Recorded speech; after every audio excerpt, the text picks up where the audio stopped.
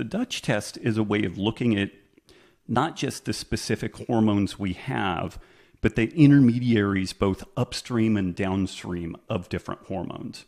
So if your progesterone is low, as an example, is it low because we're not producing it? Is it low because we're detoxifying it or removing it? Is it low, like in the case of cortisol, is it being used for other functions, or where our body is kind of burning through it? So something like the Dutch test, I think, is valuable. But again, like there was a lot of like piss and vinegar around the Dutch test early on, and then I've seen some people say, well, you really need to be able to interpret it.